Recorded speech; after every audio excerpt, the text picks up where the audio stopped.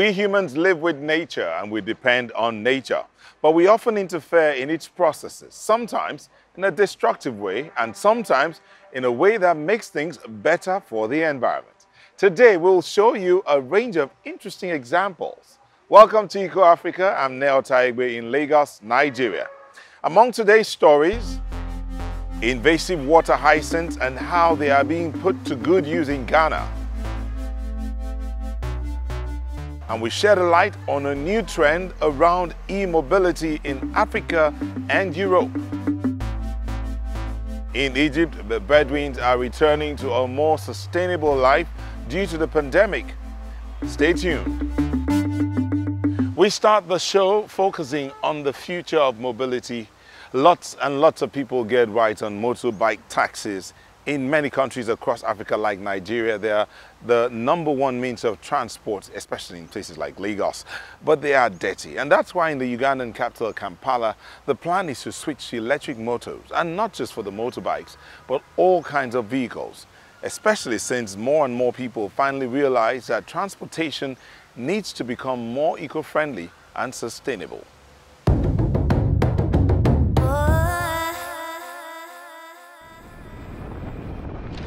Francis is one of the few people in Uganda driving an electric motorbike.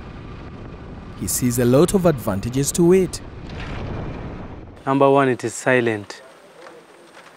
Number two, doesn't consume fuel at all. Number three, via hills, it climbs very well. Okia's food delivery is being eagerly awaited by a pregnant customer.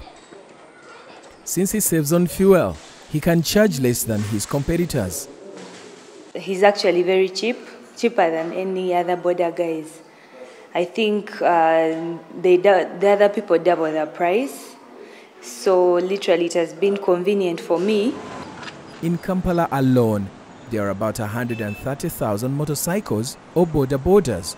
The masses of motorized vehicles generate a huge amount of air pollution. That is why the United Nations Environment Programme provides advice and financial support for electric mobility in Eastern Africa.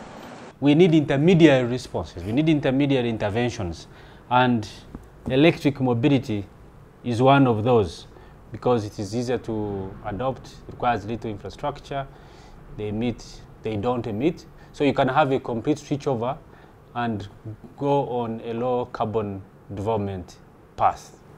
That path requires pioneers like Ben Lokeris Koryang and Jakob Hornbach. The graduates of Aachen University in Germany had a pragmatic idea: take the already existing fuel motorbikes in Kampala and transform them into electric bikes. So all we remove is what you call the petrol powertrain, petrol-driven powertrain, and we put an electric powertrain. So as you can see, it's the same bike. Fuel tank is empty, of course. And what we put inside is mainly a controller, an electric controller, an electric motor, a battery as a source of power, replacing the fuel tank, and some digital controls and a throttle. Lithium-ion batteries recovered from old laptops are assembled into rechargeable battery units for the e-bike. And the recycling loop continues, even when the batteries become too weak to use in the e-bikes. So what we do is get the newer batteries, use it for e-mobility. After that, when they lose a bit of power, we either put it in storage systems, like power banks, or power reserves.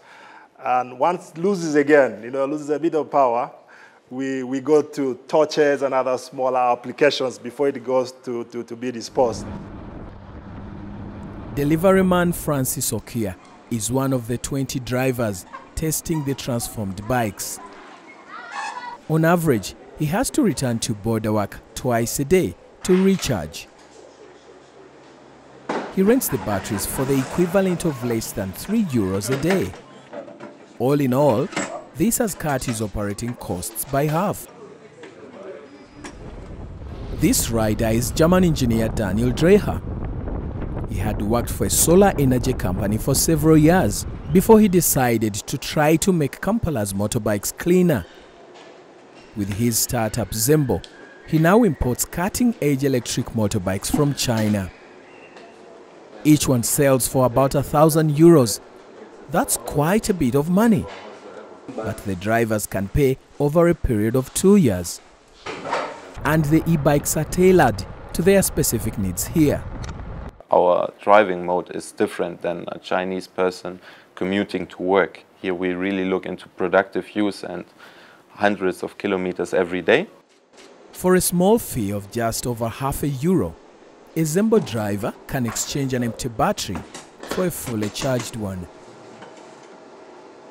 The Zembo e-bikes are fully green, since the electricity comes from the solar energy array on top of the company's building.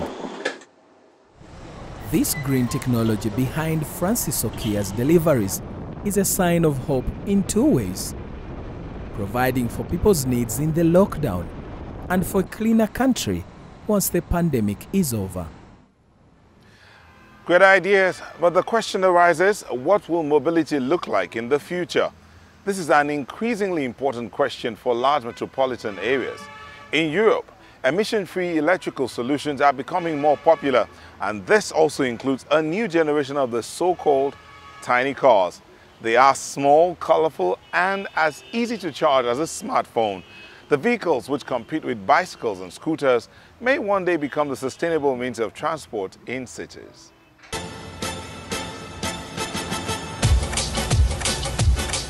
These tiny, fun-looking lightweight vehicles are the future of e-mobility, costing as little as €6,000. And they're as easy to charge as a smartphone. Just connect them to your home's power socket for 3 hours and you're ready to roll.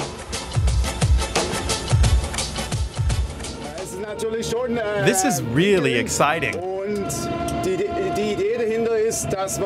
The idea is that we need electric vehicles that work for the masses. If you really want to be eco-friendly, you need to think from a point of, hey, how much car do I really need? What type of vehicle do I really need? Do I really need a car?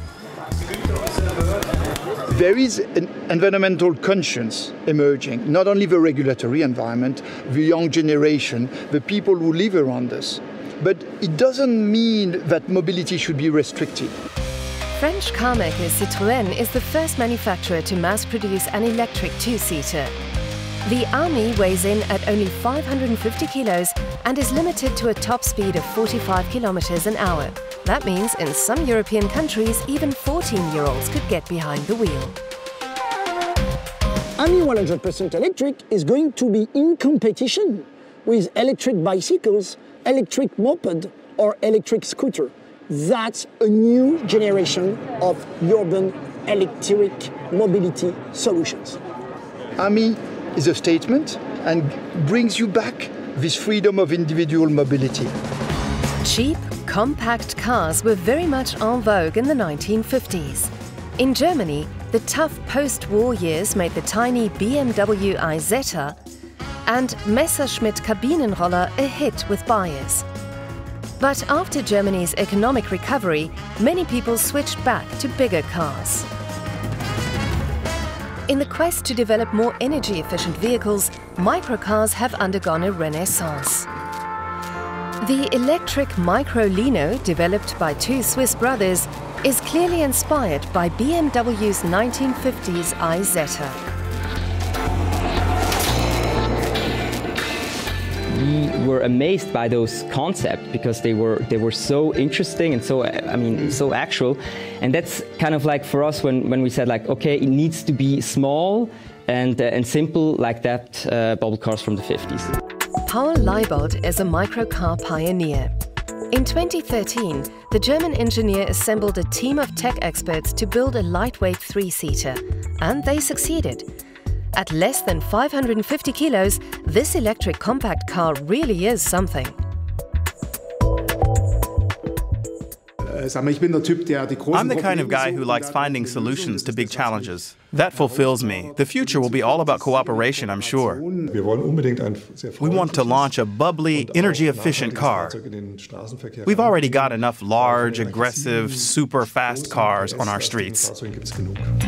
Citroën even lets buyers customize the look of their electric compact cars. It's really simple.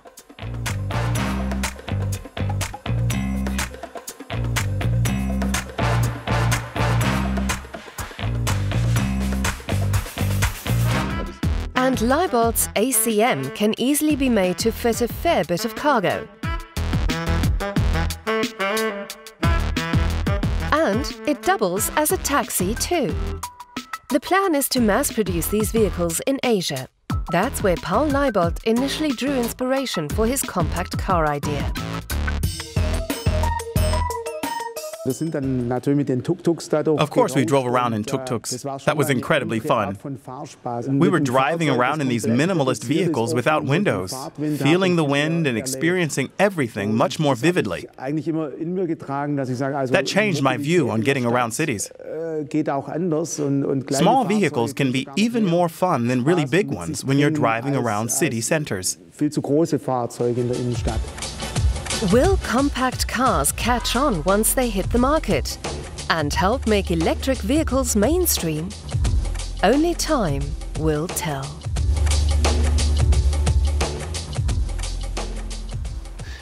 It's interesting to see how we respond as human beings to the circumstances of our lives in order to change things. Now, from e-mobility, we go to fashion.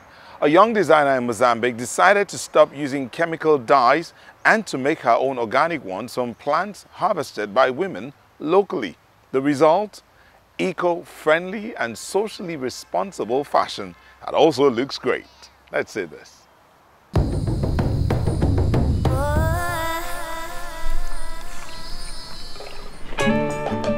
This top is made of recycled capulanas, a sarong worn in Mozambique. Mozambican fashion designer Recancia Agira has created handcrafted pieces using sustainable methods. After the oil industry, the textile industry is considered one of the world's biggest environmental polluters. But Recancia's Afro-Ricky brand has taken a much more eco-friendly approach. Recancia says the prices for her artisanal clothing are fair in order to properly pay all the workers in the production chain. The corona pandemic has meant her internet sales have grown, but clients can still visit her atelier in Maputo by appointment. Africa can make an important contribution through its rich biodiversity. We have several species of roots and plants which provide us with natural dyes.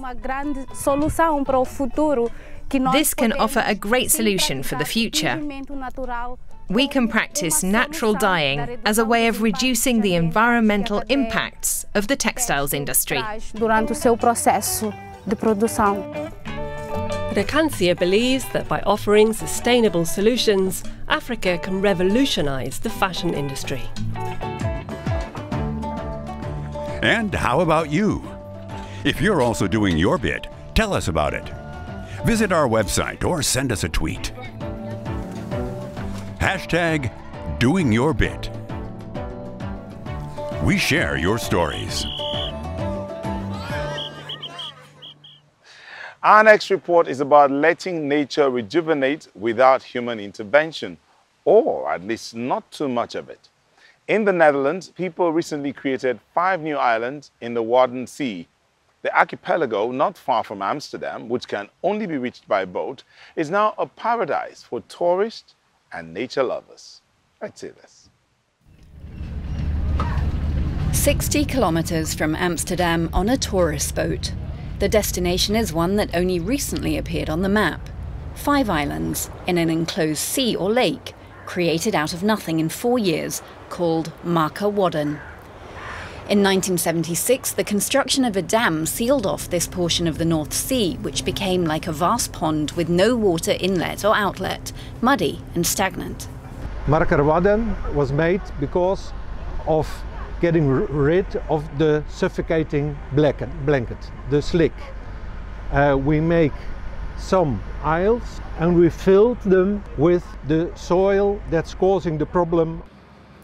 One of the islands is now open to the public. It has a functioning harbour for several private visiting vessels, a visitors centre, a beach, and 5 houses that can be rented out for a week. 4 jaar geleden, 4 years ago, there wasn't anything right here. There was just water. So all the reed, all the slick, all the buildings, the sand dams, etc. was just like what we see at the other side, just plain water. Visitors are attracted by the remoteness of the place, although it's only an hour away from the mainland. Natuurmonumenten is one of the Dutch NGOs behind the project. As soon as the silt and sand was pumped from the bottom of the sea to form 5 roughly shaped mounds, the water and wind continued the shaping of the new land. At first, reeds and grasses were planted to retain the sand dunes, but soon nature took over, covering all with a blanket of flowers and plants. At the latest count, some 120 species of birds have arrived, including geese, gulls, cormorants, and more than 2,200 nesting common terns. Liesbeth Bakker is researching zooplankton, whose presence plays a key role for marine life. I'm taking the oxygen level of the water layer, as well as the temperature. And one of the interesting things you see of Markerwadde is made of the sediment of Lake Markermeer. And Lake Markermeer is originally, it was a sea, so it's marine sediment. And that means the mineral content of the water can be really high because probably the sediments are still giving some salt. The new addition to the Dutch coastline is a paradise for birds, fish and tourists alike. But not everyone is happy with the new arrangement. About 20 kilometres to the north, fishermen in the town of Urk say declaring the area a nature reserve has deprived them of the whole Markermeer Lake in one stroke. We don't have a problem with the Markerwadden. We love nature too, because we're nature people. But we made all these investments, and suddenly they cut our legs. We had 450 nets, and now we can only use 15%. So then we tried to go outside to the North Sea. We adapted 2 boats for that, but really they're too small. We tried for years to go out there in spring to get back on our feet.